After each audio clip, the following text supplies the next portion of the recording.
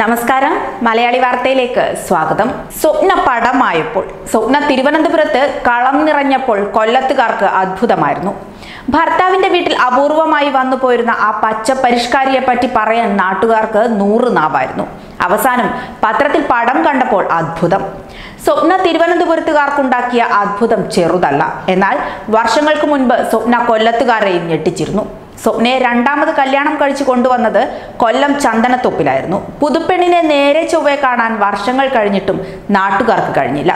പരിഷ്കാരി പെണ്ണിനെയാണോ ജയശങ്കർ കെട്ടിയതെന്ന് പറയുന്നത് കേട്ടു. ഇവിടെ ഇങ്ങനെ വരാറില്ല, 2 തവണ വന്നിരുന്നു. അന്ന് ഇത്തിരി അകലെ നിന്നാണ് കണ്ടത് എന്നാണ് നാട്ടുകാർ പറയുന്നത്.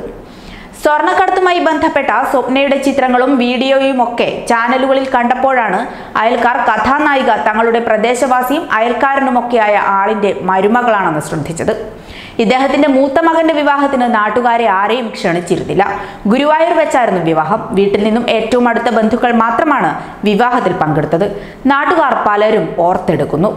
വിവാഹശേഷം 2ാം തവണ മാത്രമാണ് സ്വപ്ന ജയശങ്കറിന്റെ വീട്ടിൽ വന്നിട്ടുള്ളത്.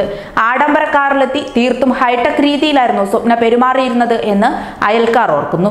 ജയശങ്കറിന്റെ അനുജന് സ്വപ്നയാണ് ജോലി തരപ്പെടുത്തി നൽകിയതെന്ന് പലരും പറയുന്നുണ്ട്. എന്നാൽ ഇതിനെക്കുറിച്ച് കേട്ടറിവ് മാത്രമേ തങ്ങൾക്കുള്ളൂ എന്നും അതേക്കുറിച്ചൊന്നും കൂടുതൽ അറിയില്ലെന്നും നാട്ടുകാർ പറയുന്നു. പക്ഷേ ജയശങ്കർ ഡെപ്യൂട്ടി കളക്ടറാണെന്ന് സ്വപ്ന പലരോടും പറയാറുണ്ട്. സ്വപ്ന ഉന്നതർക്ക് ജയശങ്കറിനെ പരിചയപ്പെടുത്തിയിരുന്നതും ഡെപ്യൂട്ടി കളക്ടർ എന്ന നിലയിലാണത്രേ. എന്നാൽ അതൊന്നും നാട്ടിലാരും വിശ്വസിച്ചിരുന്നില്ല. നാട്ടിൽ അധികം ബന്ധങ്ങളില്ലാതിരുന്ന ജയശങ്കർ വരുന്നതും പോകുന്നതും ആരും ശ്രദ്ധിക്കാറുമുണ്ടായിരുന്നില്ല. എന്നാൽ സ്വർണ്ണക്കടത്തിൽ സ്വപ്നയുടെ പങ്ക് വെളിച്ചത്ത് വന്നതോടെ നാട്ടുകാരുടെ കണ്ണേർ എപ്പോഴും ഇവരുടെ വീട്ടിലേക്കാണ്.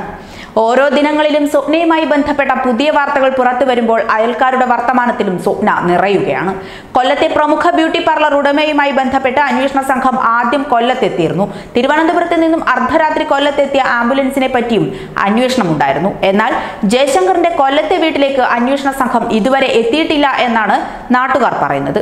അതേസമയം സ്വർണ്ണക്കടത്ത് കേസിലെ പ്രതികളായ സരിത്തും സ്വപ്നയുമായി അടുത്ത ബന്ധമാണുള്ളതെന്ന് കോൺസുലേറ്റിലെ ഗൺമാനായിരുന്ന ജയ്ഘോഷ് കസ്റ്റംസിന് മൊഴി നൽകി. ജയ്ഘോഷിന്റെ 2 വീടുകളിൽ ഇന്നലെ പരിശോധന നടത്തിയ ശേഷം ചോദ്യം ചെയ്തപ്പോഴാണ് ഇവരുമൊത്ത് പലതവണ വിമാനത്താവളത്തിൽ പോയിരുന്നതായും പറഞ്ഞത്. സ്വപ്നയ്ക്കും സരിത്തിനുമൊപ്പം കോൺസുലേറ്റിലെ വാഹനത്തിൽ സഞ്ചരിച്ചിരുന്നു. പാർസൽ സ്വീകരിക്കാൻ സരിത്തുമൊത്ത് കാർഗോ കോംപ്ലക്സിൽ എത്തിയിരുന്നു. എന്നാൽ ഇരുവരുമായി ഏത് തരത്തിലുള്ള ബന്ധമാണ് ഉണ്ടായിരുന്നതെന്ന ചോദ്യത്തിന് വ്യക്തമായ ഉത്തരം നൽകിയില്ല. ജയ്ഘോഷിന്റെ പല മൊഴികളിലും വൈരുദ്ധ്യമുള്ള സാഹചര്യത്തിൽ വീണ്ടും മൊഴിയെടുക്കും. ജയ്ഘോഷിന്റെ ആക്കുളം കരിമണലിലെ സ്വപ്ന നിവാസ് എന്ന കുടുംബ വീട്ടിലും വട്ടിയൂർക്കാവ് തോപ്പുമുക്കിലെ ഗ്രീഷ്മത്തിലുമാണ് ഒരേ സമയം പരിശോധന നടത്തിയത്. കരിമണലിലെ വീട്ടിലുണ്ടായിരുന്ന ജയ്ഘോഷിനെ വട്ടിയൂർക്കാവിലെ വീട്ടിലെത്തിച്ചാണ് ചോദ്യം ചെയ്തത്. ബാങ്ക് പാസ്ബുക്ക് ഉൾപ്പെടെയുള്ള രേഖകളും കണ്ടെടുത്തു. അതേസമയം സ്വപ്നയുടെ കസ്റ്റഡിയും നീട്ടിയിട്ടുണ്ട്. സ്വപ്നയെയും കൊണ്ട് അന്വേഷണ സംഘം കൊല്ലത്തെത്തുമോ എന്ന ആകാംക്ഷയിലാണ് ഭർത്താവിന്റെ നാട്ടുകാർ. ന്യൂസ് ഡെസ്ക് മലയാളി വാർത്ത.